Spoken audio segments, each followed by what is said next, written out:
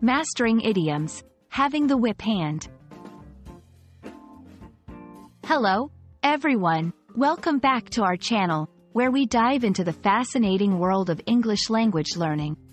Today, we're going to unravel the meaning behind a popular but somewhat puzzling phrase, having the whip hand. This idiom packs a punch with its historical background and modern usage. So, let's explore together and add another expression to your growing English repertoire. Having the whip hand refers to having a position of power, control, or advantage over others. This expression is often used in situations where one person or party can dictate terms, make important decisions, or influence outcomes more than others. The key idea here is the dominance or upper hand in any relationship, competition, or negotiation. The phrase, having the whip hand, has roots in horse racing and equestrian activities.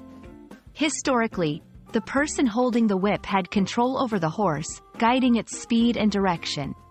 This control symbolizes power and authority, translating into the metaphorical use of having an advantage or controlling position over others.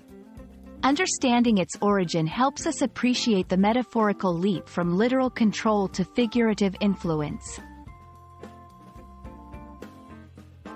Let's put having the whip hand into context with some examples.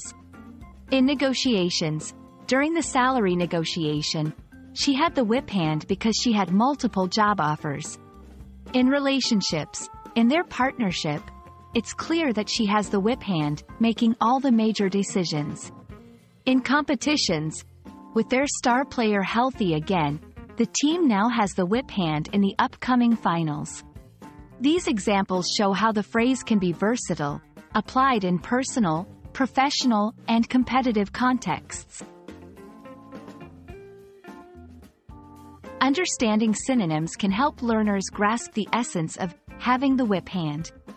Related phrases include holding the reins, having the upper hand, in a position of power, having control. Each of these expressions conveys a similar sense of authority or advantage, enriching your vocabulary and understanding of power dynamics in English.